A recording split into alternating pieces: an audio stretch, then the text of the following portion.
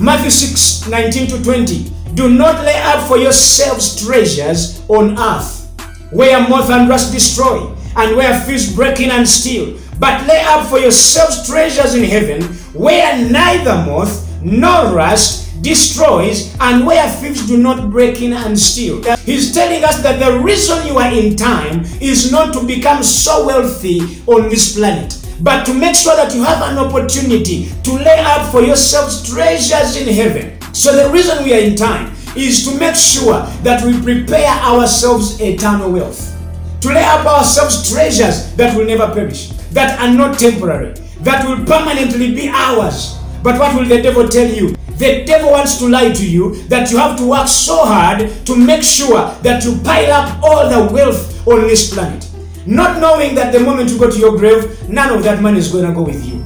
Even if they bury you with it, it's not going to help you.